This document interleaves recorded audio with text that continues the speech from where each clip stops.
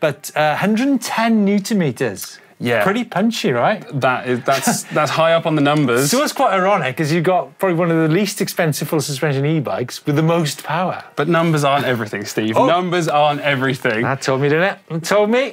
110 is a big number, but it all comes down to the full package, right? It does.